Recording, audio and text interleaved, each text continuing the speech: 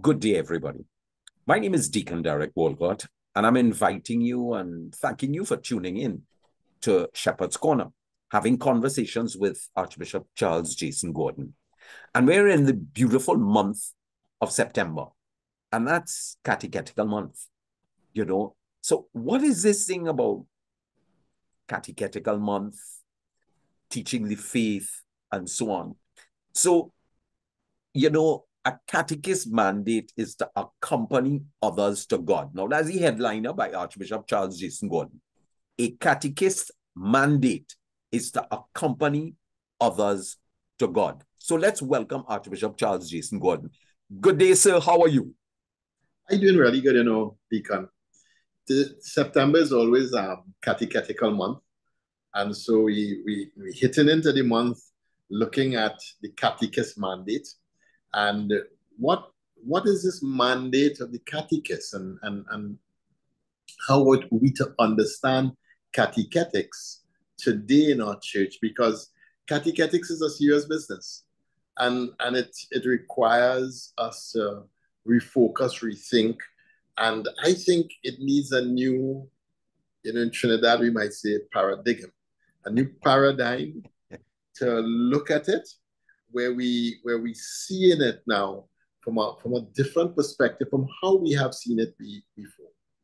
Yeah, because it's a new generation. They think differently, they communicate differently, and we can't use the old methods to pass on the faith, or maybe maybe we weren't using the right methods in the first place. I don't know, but I'm willing to hear what you have to say on this. Well, there's a biblical verse, new wine, new wineskin. New wineskins. You can't put the new wine into old wineskin. You'll tear the skin and waste the wine. Yeah. And we have new wine. It has to be new wineskin. So transmitting the faith to the next generation, I think, is the most urgent task and the most challenging task of the church today. Why? Because anybody who knows anything at all knows that this generation is very different from, let's just say, our generation. Mm-hmm. Let's just say. You have children and you have grandchildren. Correct. And you could already see the difference between the children and the grandchildren. And listen, they're so far apart, it's unbelievable. They're so far apart. How they communicate, how they, everything, how they think. How they think. Yeah. It's and for 1,000 years or for 10,000 years, the world was in an agricultural society. 1700s industrialization comes and changes the mindset of the world. In the last while, we've gone into a digital age that changed the mindset of the world again. Then in the last little while, we've been in the technology age where each person now becomes a producer and a consumer of technology. That's changed the mindset of the world again. So we've had some big transformational changes over the last while, and they've been more rapid. So imagine 10,000 years to settle an agricultural existence, 300 years to settle industrial revolution existence. And we haven't had 50, 60 years, and we've had about 2 major changes in that last 50 to 60 years. And it's only getting more rapid. So because of that, we have to understand that the job of transmitting the faith means that we can't do it the way we received it. We are not the ones to receive the faith now. We got to receive the faith in a much more stable world and stable environment. This generation is in a tumultuous world where things are changing so rapidly. And because of that, transmitting faith is a very different task. The faith remains the faith. But how we hand it on has to be relooked at. And that's the whole point of our conversating today. And I tell you straight up, I try every single imaginative thing. Man, I will even drop on AI to give me some sort of insight into understanding how they think and how we could transmit this faith. To me, I have to use every weapon, every tool at our disposal. Up to now, I have not found the adequate response to this great challenge of transmitting faith to this generation. But I would say there are many in this generation who have received the faith. And, it's hit and miss for me in understanding it. I see people come from families I consider really good Catholic families, mom and dad practicing, mom and dad involved in the parish, involved in ministry, mom and dad pray every day as a family, all the time growing up. And as young adults, the young adults feel that the Catholic Church has done them this big bad wrong. And I don't understand what it was. I really don't. And the anger is not just that I left because I'm a little bit lazy, which was more my generation. This is I left because of X. And what? At what? It's unclear to me. But what I do know is that it is an uphill battle that requires a real angst with God, so that we really start understanding what it is we're doing and how we move in this. So from my perspective, there are many challenges that we're facing in this matter.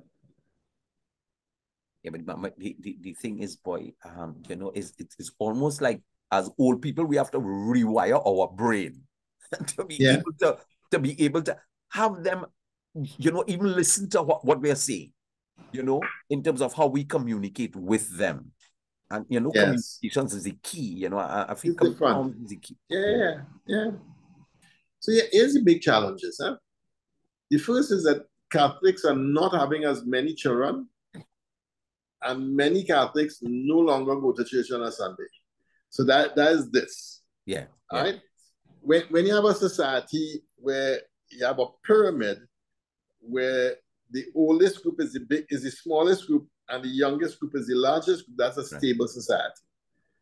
But when Catholics, and generally in Trinidad, we've fallen to 1.6 of the birth rate, which means we are in an inverted pyramid birth rate. Yeah. So we're having fewer and fewer children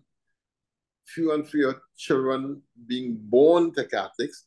There are fewer and fewer Catholics getting married. So that brings this inverted pyramid more sharply so. But then, even of the Catholics that are existing, fewer of them by percentage are turning up to church on a Sunday. So you have both. You have attrition on two different levels. Yeah. So I think the reason for this is manifold. It's not. I've seen statistics that suggest that this is so of most of the major religions right now. Not just Christian faiths, but most of the major religions are having similar challenges with their children adhering to the faith. And listen to me, COVID did not help. I'm just saying. No. COVID did not help. COVID stepped it back a little bit. Yeah. It stepped it back a little bit. But I believe in part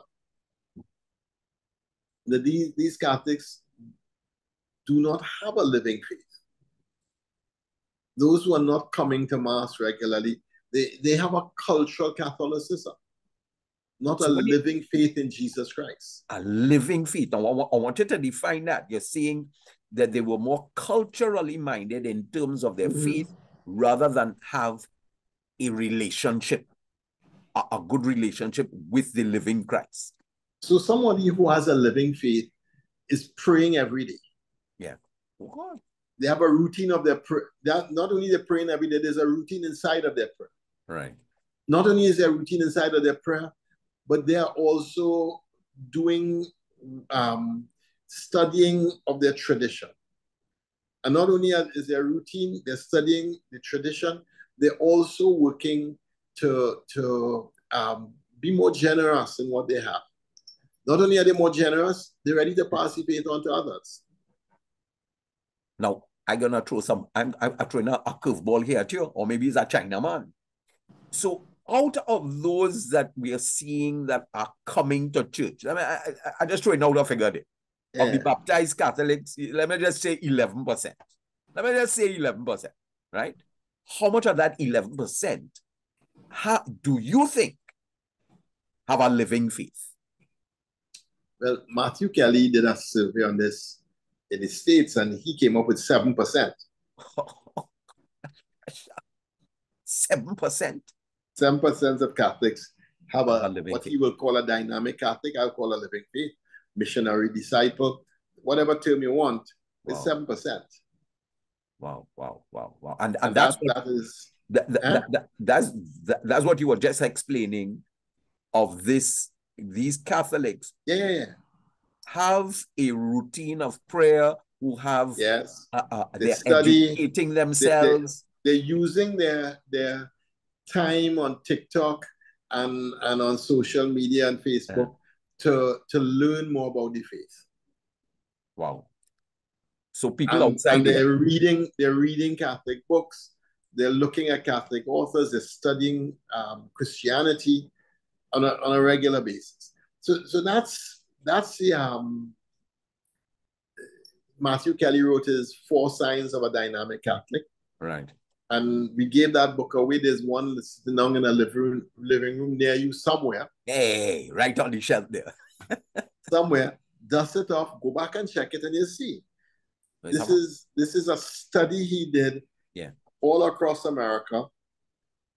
And when the team was looking through the data, they didn't know what they were looking for. And they realized that there was these Catholics that were really committed. They say, well, what's with them? What do they have in common? And went back to them and said, well, tell us what you do. And the 4 things that they had in common were these 4 signs. But it's Acts 2:42. They devoted themselves to the teaching of the apostles, to the fellowship, to the breaking of the bread and the prayer. Yeah. You know, it's the same thing that there's a devotion that you do when you have a relationship, a living faith in Jesus Christ. Wow, you know, I was watching a TikTok, I think it was today, I'll share it with you, where this priest, I think it was a priest, and he was talking on this TikTok about if you read Holy Scriptures, you're studying your faith 1 day a week. This is basically how it goes. 2 days a week, 3 days a week. If you study Scripture and read Scripture 4 days a week, the spike goes way up in the air. Up in the air. In 5 days a week. Yeah. Off the chart. And it was amazing. And these are people, but you're always sharing with us, you know, hey guys, in the Catholic news, you have your daily readings. We have Mass 6:30. You know, your partner was in the chapel today at midday to help out. And I just like, you know. Excellent. So what we need to do is really understand what it is we need to pass on. It's not cultural Catholicism. It is a vital relationship with Jesus Christ. What needs to be passed on is a vital relationship with Jesus Christ. Not the cultural pieces. That comes and goes. But above all, we absolutely need to pass on faith. That's what we absolutely need to pass on. Knowledge is important, you know. Don't get me wrong, but it's not a substitute for faith. And many times the catechetical mandate is seen as passing on the knowledge of the faith. Yeah. Who made you? God made you. And not the living faith, which then really orients the person towards Christ and therefore to the knowledge that they need to know, love, and serve this God.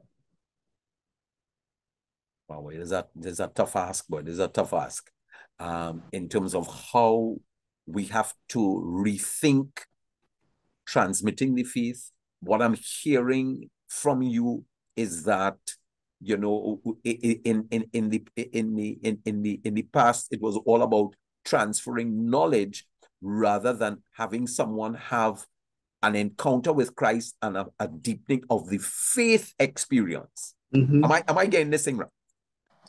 Yeah. You're hearing this absolutely right. I'd go so far as to say, if we pass on all the knowledge, that would be religious studies. Okay. When you pass on the living faith, wow. that becomes a different beast. And a lot of our catechetical venture is into what I would call religious studies, where nearly comparative religion, where you're studying about this phenomena called religion and what these peculiar people, Catholics, what they actually believe and why they believe it. But that is far short from an encounter with Jesus Christ that blows your socks off and puts you in touch with Christ in a way where Christ starts working in your soul and bringing you to new places with him. Wow. You know, but you had to have it to be able to pass it on. So I just say it. You have to have it to pass it on. And that's the catechetical mandate. If you don't have it, you can't pass it on. If you don't have it, there's nothing you can do but give knowledge. Yeah. So if you don't have a living faith yourself, then what you're handing on is the knowledge of the faith, and that is easy to do because we have plenty of books where we could find all the key doctrines and pass the doctrines on, and people will come to a reasonable understanding about the doctrines of the church. That is short of a living faith. So that's short of a living faith. I see in your article you're talking about the primacy of faith. Yep. The Catechism defines faith in this way. Mm-hmm. Faith is first of all a personal adherence of man to God. You hear that one? First of all, a personal adherence of man to God. At the same time, and inseparably, it is a free assent to the whole truth that God has revealed. As personal adherence to God and assent to his truth, Christian faith differs from our faith in any human person. So it's a personal adherence, a free assent to the truth. Now, if you try to convey the truth without the personal adherence, you fall way, way, way, way, way short. Yeah. If you try to convey the personal adherence without the truth, you will also fall way short. But the primacy is in the passing on the personal adherence of man to God, because that's the docility of heart, that's the humility before God, that is the recognition of our need, that is all the things that dispose us to that relationship with the divine, recognizing that God is completely other than we are puny minds. Well, you have a problem. We have a problem in this technological age, because that understanding of the primacy of Almighty God, you talked about something humble, bend my heart to your will, O Lord. This humility is not something that is taught by the world. No. But it is really, that's really the heart of it. Yeah. That it's these two dimensions, personal adherence, assent to the whole truth that God has revealed. And many times people want to do the a la carte thing. I believe this or that and that, but these others, no, I'm not in that. No, that doesn't work either. Assent to the whole truth that God has revealed for us. Yeah. And so it really calls for docility of heart, a humility, but a curious mind, a really curious mind. I think having that curious mind comes from understanding of the supreme being. You see, once you have that understanding that there is this supreme being that is greater than any knowledge you think you can have, then the key word is supreme. So yeah, absolutely. The key let's just pause on the key word as supreme being. That means a being that is completely other than. Yes. Completely above than. Completely everything we could think of. But that's what we're holding on. So faith is both adherence to God and assent to truth. Yeah. And you know, word of the day? Hey. Paradoxical. Paradoxical. Because it's holding two things. Yeah. And very often in the catechetical task, we put one forward. The assent to the truth. But the assent to the truth, you know, is like having an engine with no gasoline in it. You ain't going anywhere.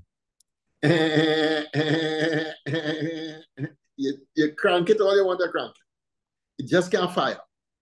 It can't fire. All the parts are there, you know.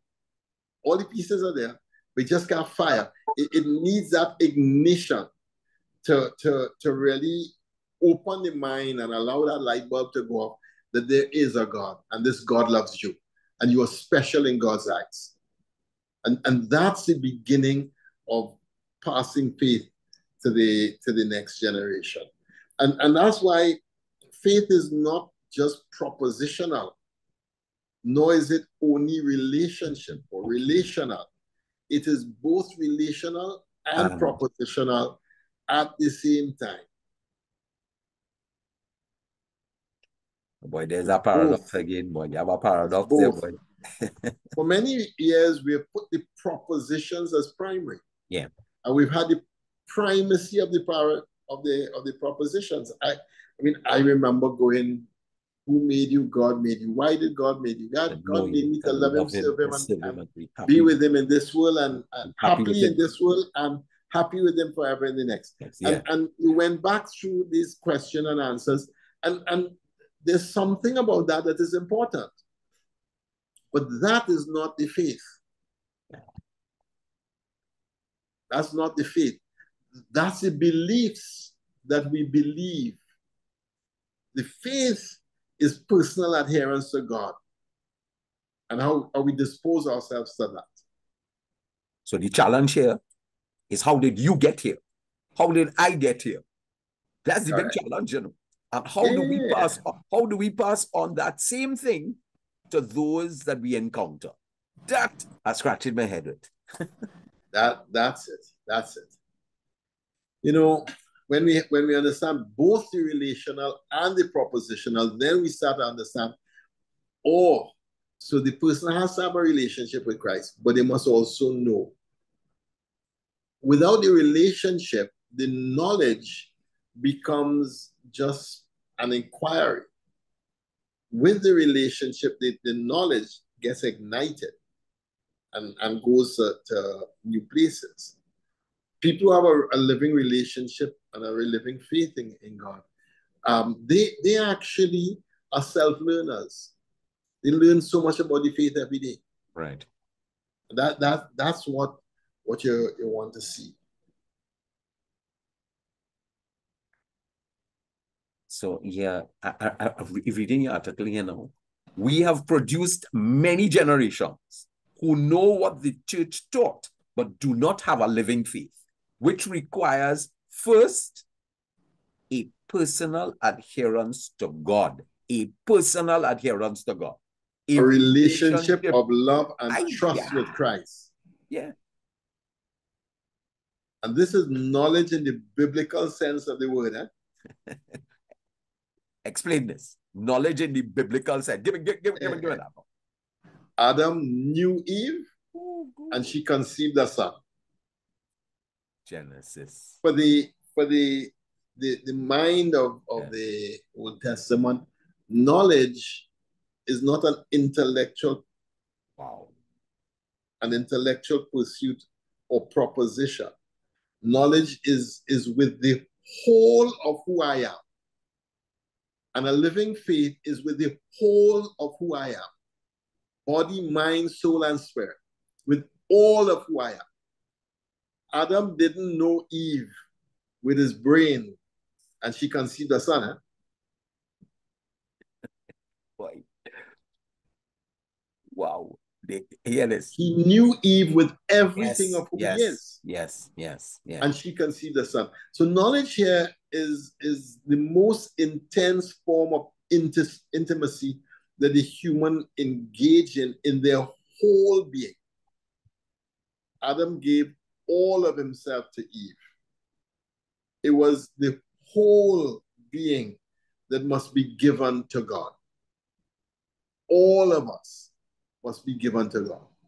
Not just my brain or my intellect or my heart or my will or my emotions or my desires. All of who I am is who must be given back to God. All of who I am. Yeah, I'm pausing here, boy. You know, how can we give our all to God, you know? As you say, okay, I can study all scripture, theology, and all of that kind of thing, but that might be just the knowledge, you know, the knowledge side. You had to do this. Okay. Heart and mind. Yeah. Emotions and body. Everything. Yeah. Everything. Adam knew Eve. You know, and the old time catechism, why did God make you? To know him, to love God him. made me to know him, to love him, and to serve him. And in this world, and be happy with him forever in the next. That's the whole of myself being given over to God. The whole of me, not only in this world, but also in the next. To know him in the way that Adam knew Eve, with complete intimacy and self-giving. Love him in the way Adam knew Eve. Serve him in the way Adam knew Eve. So the Adam-Eve relationship, which is a nuptial union between husband and wife, is how Hosea understands the relationship between God and his people. That's the understanding of the Last Supper and of the Eucharist. The Eucharist is always seen as the wedding feast of the bride and the groom, which is the Lamb of God. And that nuptial union of bride and groom is really the prototype of the spiritual life. Because what is the spiritual life? This nuptial union of the soul and God. And that's why adherence to God with everything and the propositions of faith, adherence to that. You know, I'm just hearing an echo. Theology of the body. I'm hearing Benedict XVI. I'm hearing Pope Francis. You know, all these three popes are speaking the same language, are speaking this language of intimacy. Yes. But, you know, at the heart of faith is radical, extreme intimacy. Wow. And this is what people are not getting. They believe at the heart of faith is obedience. No. At the heart of faith is radical, extreme intimacy with God. And what do people feel the most? Unloved and alienated from other people. And what is God offering you? Intimacy and nuptial union with him. So God really has the healing balm for the worst ailment of our day, which is alienation, isolation, loneliness, feeling alone and cut off from others. You see, but intimacy calls for complete trust. Intimacy calls for vulnerability. Intimacy calls for those things. And our modern world has us running from intimacy, even in the relationships. That's why I said earlier on, many young people don't want to get married. They're running away from this intimacy. And when they run from the intimacy, what they run into is a lifestyle and ultimately loneliness, hollowness, and emptiness. Ultimately. So when we come to faith, we come to a love that is beyond all human imagination. You know, when you get it, you're God smart, you're total big. Yeah. Well, when you come to faith in Christ, you total big. You just don't believe that you could be so fortunate to be loved so deeply by a God who is so grand that could take such care for puny little mite that is you, that you're just completely blown away. It consumes all of us, and we desire to give all of who we are back to this God who fills us with utter fullness of Christ. So how do we transmit this thing? Because, you know, these words that you have transcribed onto, by the way, people, the Catholic News, pick it up. Buy your Catholic News. Buy your Catholic News. Okay, so I'm hearing you, I'm listening to you. How do we get our young people? How, as catechists, because we're dealing with the catechists, their mandate, accompany, oh Lord, I like the word. The word is accompany others to God. That's the mandate. How do we get this? How as catechists do we get to help others, accompany others to God? That's the question. Like my $1 million question. We getting there. Here's what St. Paul says, that Christ may dwell in your heart through faith, that you, being rooted and established in love, may have power together with all the Lord's holy people to grasp how high, how wide, how long, how deep is the love of Christ, and to know this love that surpasses all knowledge, that you may be filled to the measure of the utter fullness of God. That's what faith in its completeness looks like, that you will be filled to the fullness, to the utter fullness of God. You know, how high, how deep, how wide, how long is this love of God? And to know this love that surpasses all knowledge.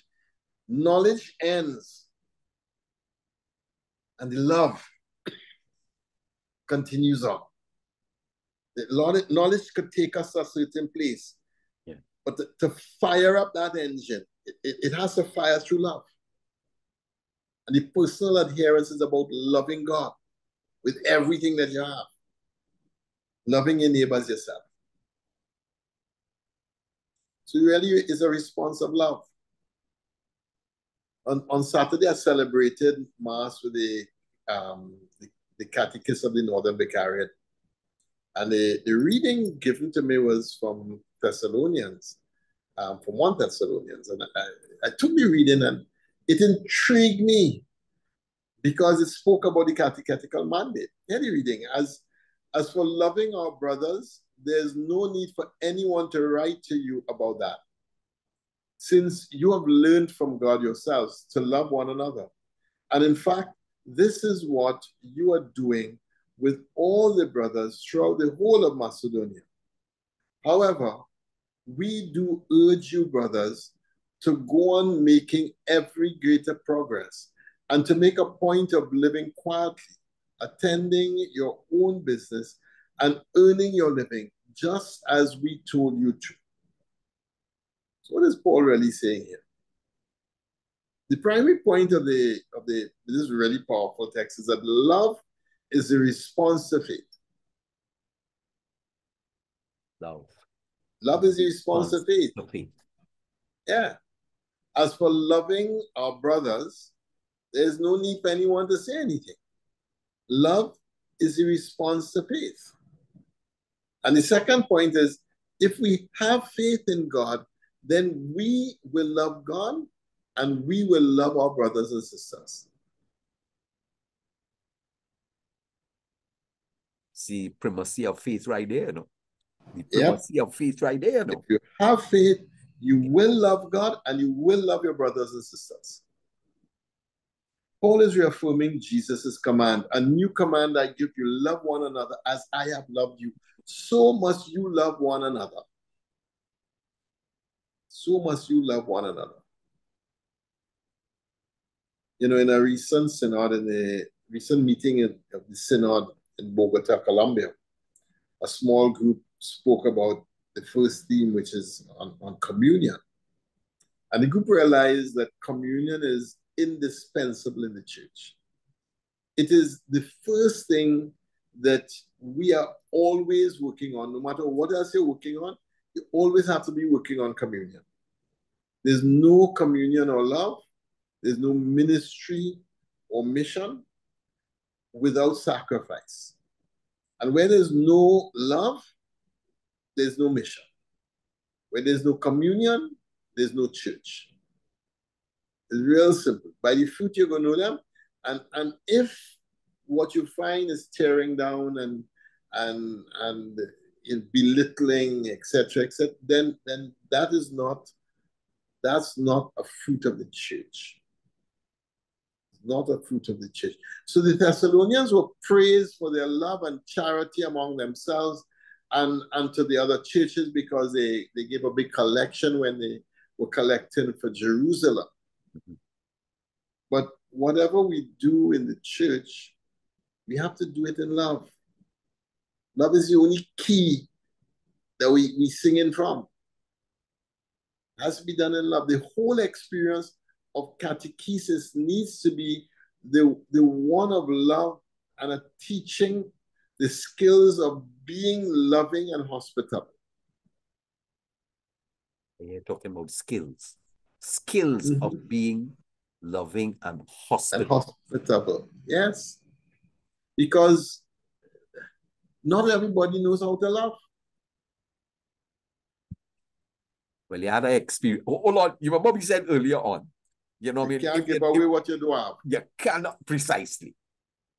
But not everybody knows how to love. Not everybody knows how. And so we have to help people to learn how. We have to help people to become better lovers. Hey, I remember in a former teaching, you said, remember love is a verb, not a noun. Correct. Correct. It's an action word. Yes, yes. Now, this is also the mandate for the transformation of the whole parish and of every ministry. It has to be about love. It has to be about building communion. It has to be about people coming together and feeling that love of each other as they're loving Jesus Christ. But there's a surprising twist in the text here. Because in the beginning of the same text of St. Paul, he teaches that they will all be taught by God. They were all taught by God. He saw the transformation of the community and recognized it as a fulfillment of the prophecy of Isaiah and of the other prophets who prophesied, all your children shall be taught by God. Isaiah 54. Yes. 13, or Jeremiah foresees a new covenant where God will write the law of the people in their hearts. Right. Jeremiah 31 to 34. If St. Paul is right, that we learn from God, then what is the catechistas? He praised the Thessalonians I know that God, you are all taught by God, he said. And if that is true, that we are all taught by God, then what is the catechistas? I think that this is vital for our inquiry. Because if you have God as your teacher, what again you want? Hey, he says, I'm the way. I'm the way. The truth. What again you want? What again you want? The catechist task is to accompany others to the encounter with God. Yes. So they begin to have a living faith. We can't give anybody faith. Faith is a free gift given by God and God alone. It is God who gives faith. But we can put people in touch with God where God could ignite their faith. And you know, we have to put people in touch with God. Yeah. And he will do the rest. And allow God to ignite their faith. You have to put people in touch with God, and God is the one who will ignite their faith. I hear you. Many times we think we hand faith to the next generation. Yes. That's God's work. My work is to put you in touch with God and allow God to do God's business. I see where I have failed. I'm just telling you. Because you just, you know, you're making a little paradigm shift there, you know. That's a little paradigm shift there for me. A big one. You know what I mean? Because when we think we have to hand the faith on to people, we want the program to go longer and longer and longer. Yeah. When we understand it's God who has give the spark of faith to people, then we look at it differently. Yeah. We look at it differently. If the person is put in touch with God and God starts instructing their soul, you can't get a better teacher than that. Can't get a better teacher.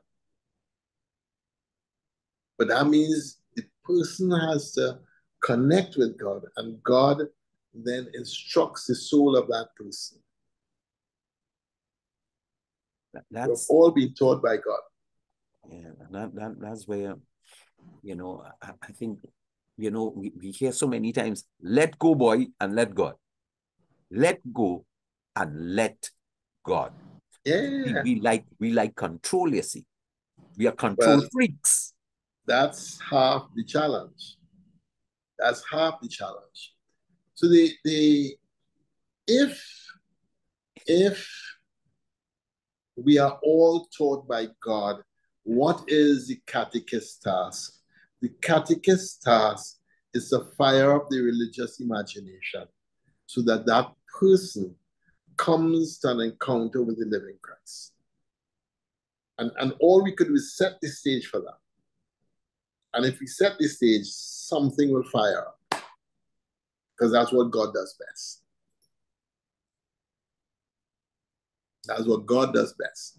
And if we understand that, then the role of the catechist is not to hand on the faith, but it is to put that person in touch with God so that God could fire faith in that person's soul. And then the catechist becomes guide on the side, pointing them to how to mature, how to nurture, protect, and mature this fragile fledgling faith that they now have, that they've received. If you read the article, you will see Archbishop's words say this clearly. We cannot give faith. It is God who does it. Yeah. We cannot give faith. And many times, you know, we forget it's a gift from God. Faith is a gift from God, freely given, which we must pray for. And that's why it needs adherence to God. Yeah. So the master is, well, one of them, anyhow, Teresa of Avila. She speaks of 4 stages of the spiritual life. The first stage is the most difficult. And she likens this stage to drawing water from a well to water a large garden. It requires a lot of work. There are many distractions, disruptions, memories of the past deeds, and it's a difficult stage in the journey. Imagine you're dropping a bucket down, filling it up, pulling it back up, walking, and throwing some water. And you're doing that until your garden gets well watered. That's labor. That's real labor. And hold on, she says a large garden. Eh? She didn't say not a garden like mine, you know, partner. No, It's a large garden. Not a micro garden. But think of the image. You're drawing it, you're walking, you're wetting. You're drawing, walking, wetting. Drawing, water, walking, wetting. And then with all the disruptions and everything that comes, it's a difficult task. The catechist task is to accompany the person through this stage until they have a consistent habit of prayer, until that person is well in touch with God, and until they have a consistent habit of prayer. This requires giving them a knowledge of God that makes the journey reasonable, but it gives it more than that. It also requires that we give them an encounter with Christ that fires up the religious imagination. And all we could do is bring the person. It's Christ who gives the encounter. Two things jump out at me there. The word accompany is you know, to accompany. The catechist role is to accompany, you know. Yeah. And I'm hearing synod somewhere in the back there, you know, the journey. Yeah. The journey. Yeah. All this journeying together. Yeah. Journeying together. The second stage of the journey for St. Teresa of Avila, she likens the water wheel, where the person collects the water from the wheel and then goes and waters the garden.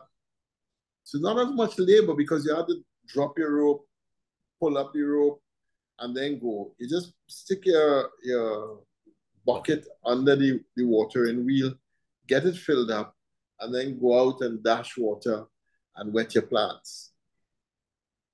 So that's the second stage of the garden. It has work, but by this stage, the soul is being disposed to God. By this stage, the rebellion and the resistance to God is melting a little bit. By this stage, there's a personal adherence that is starting to begin between the person and God. Now, I can understand why the first stage is so challenging. Yeah. You know, because you have all those distractions. Yeah. So you need the constant labor. And you know, John Cassian said, when you sit down to pray, sometimes there's like 1,000 monkeys jumping up and down in your head, all clamoring for attention at the same time. Yes, sir. Yes, sir. And nothing had changed. Yeah. But that's why you have to accompany through the first phase. Yeah. When they have a relationship with God, when their prayer becomes something that is consistent, when their prayer becomes something that they're looking forward to, that person and Christ, they're doing real good.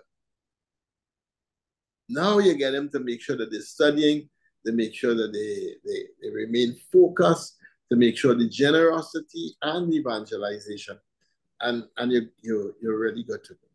That's really good to go. That's a huge paradigm change here. Well, and that's why I'm proposing that the accompaniment in the first phase is vital. Yeah. And if you have somebody for a year or two of catechetical formation, what we should do is the first phase really well. Amen. So by the time they finish whatever we're doing with them, they have come to the next stage, and their soul is now starting to yearn for God. Right. And starting to be disposed to the prayer that God is drawing them to. And I'm thinking of the application of this for your confirmation people, yes, your RCIA people, It should be alpha. It should be life in the life spirit. In the spirit. It should be all the encounters, so that the person's soul becomes engaged in a relationship with God. And then you should be working with their prayer life the whole first year. Wow.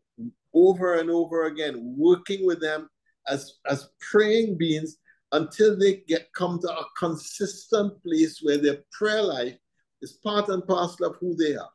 And you teach them how to pray, so they not only are spending time, but understanding the of prayer. So we bring them into that also. I need you to say that again. I need you to say that again, because that is so critical. We had a little glitch there. So I want you to say that again in terms of that accompanying. You have to accompany the person, so that they are in touch with Christ. Yes. So they have a living relationship with Christ, so that they build up their prayer relationship that becomes a consistent habit and foundation of their living. And then when they come to their second stage, where it's less work, they could be much more self-motivated, much more self-directed. But in the first stage, where the work is so heavy, they really need a guide on the side to help them. And what we've been doing is drilling them with knowledge. Yeah. As opposed to allowing them to come to that encounter with the living God. So attraction to God starts to grow at the end or during this first and second stage, and conversion is beginning to take root. And so the thing is starting to move forward. If we go to the third stage, it's like having a garden hose. You're just walking around, enjoying the beauty of your garden, wetting your plants, smelling the earth, and enjoying the moist that is coming from wetting your plants and giving you this wonderful sense of God's love. So the prayer now becomes, rather than the first prayer might seem busy and distracting, by the third stage, the prayer is becoming settled and enjoyable. And God is working in the soul and attracting the soul in new ways. But it is now much more available than it was in the first two phases here. And there's now an attraction to God that is compelling. When Jeremiah said, "You have seduced me, Yahweh. Though it is stupid and foolish as I am, I allowed myself to be seduced by you." That speaks of that depth of passionate relationship with God. So in this third stage, the watering is much easier, and the prayer is lighter. The distractions are now less, and the soul is now being fed by God. And it is here that you could start to talk about God feeding the soul of the human being in this third stage. And in the final stage, God sends rain to water the garden. So the soul becomes passive, and God is now active in drawing the soul to God. He is the one now doing the watering of the garden. Yes. Right? Yes. Yes. God is now the active participant, and this is the contemplative stage, where God is the active participant, and the soul is now the passive recipient of the grace of God. So the hardest stage is the first stage now left to me. How to make the first stage really easy. I had a proper marketing campaign to attract human beings to want to do the right thing. For whatever motive they might have, come and do the right thing. but not God. You can't have God except on God's terms. And so the first stage is much harder than the other two stages. So it takes a lot more to get the person through the first stage. If you have to do anything at all, you accompany the person through that first stage. You help them through it. Matthew Kelly explored this movement in the 4 Signs of a Dynamic Catholic. We need to give the person the right balance of witness, encounter, knowledge, so they evolve to the place where they're being taught by God. The ultimate end of all discipleship is that we are all taught by God. That's the ultimate end. And to come to that stage, you have to get through the busyness of the prayer, the difficulty of the burden of prayer, and come to the place where you're watering the garden with some ease, either with your bucket from a water wheel, or because God gave you the hose, and you're just wetting the plants all over. God is always a greening power.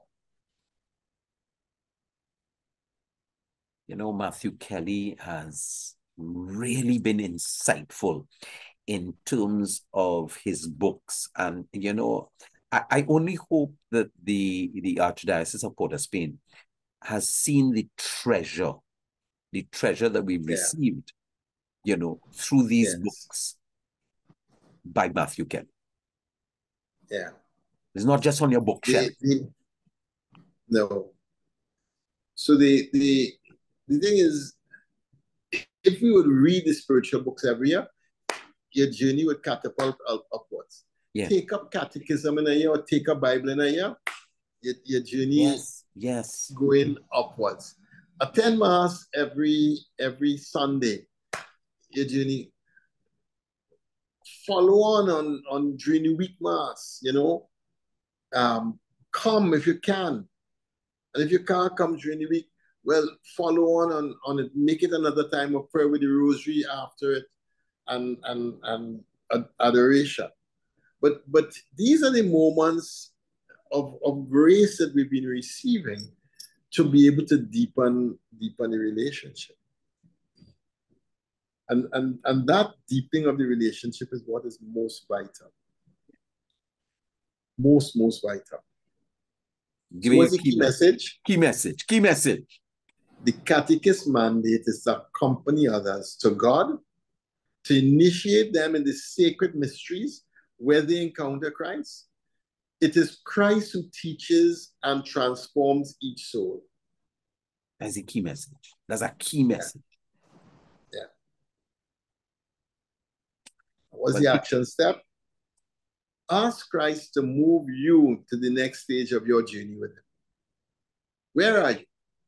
Well, if the prayer is just busy and difficult and troublesome, and then you know where you are. You're in that first stage. Yeah. Just say, okay, it's going to be a little bit of hard work. But there's no communion without sacrifice. Yeah. There's no communion without sacrifice. You know, I said in a talk recently, and people got all kind of flurried on it, that the Holy Spirit is a very noble, precious, and very prudent lady. You don't come in a 3-minute rush and get the goodies of her gifts and her talents given back to you. You have to do the things the right way. Yeah. And that means that you have to do it in the old time way. You got to spend the time. You got to be there. You got to turn up on the same day, same time every day. You got to just put in it. You just keep putting in your time. Keep putting in your time. And one day you will be shocked at what she has done for you. One day, the whole thing lights up, and what seemed dull, dreary, and difficult now becomes enticing and exciting and drawing you in. that's when you're fired up, and when the relationship has now picked up and moved from your work to the grace that God is giving to help you to live the life that He's called you to. Ask God to show you how to move from the stage you're in, to show you which stage you're in, and to move from that stage of the journey to the next stage with Him. And find a copy of the 4 Signs of a Dynamic Catholic. Read it again. It's a really good book. Read it again. What's your scripture reading? Scripture reading is now about your love for one another. Thessalonians 4:9-11. We do not need to write to you, for you yourselves have been taught by God to love one another. And in fact, you do love all God's family throughout Macedonia. Yet we urge you, brothers and sisters, to do so more and more, and to make it your ambition to lead a quiet life. You should mind your own business and work with your hands, just as we told you, so that your daily life may win the respect of outsiders, and so that you will not be dependent on anybody else, but God and God alone. Archbishop G, I hope everybody watch this. Those who are in ministry, remember the 4 Signs of a Dynamic Catholic. Hey, pull it off the shelf. Remember, only 7% of us pull in weight, right? And therefore, get involved. Get involved in ministry. It's so important. It's for your own benefit also, right? So say a little prayer with us, Archbishop G. Father, we thank you for your love. We pray, oh God. Fire up our heart, our life to love you more. Yes, Lord. Teach us, oh God, to go through the burdens and the drudgeries that sometimes we think prayer is, knowing, Lord, that when you find that pearl of great price, you sell everything and purchase this one pearl. Help us, Lord, to see the value of this life that you have given to us and to desire it more than anything else. We ask this through Christ our Lord. Amen. Amen. Thank you so much, Archbishop J. Remember, everybody, pick up your Catholic News, a catechist mandate. Accompany others to God. God bless you. God bless you. Catechetical month, everybody. September. Get involved. Yes. God bless you. Thank you God again, bless. Archbishop J. Okay. Bye.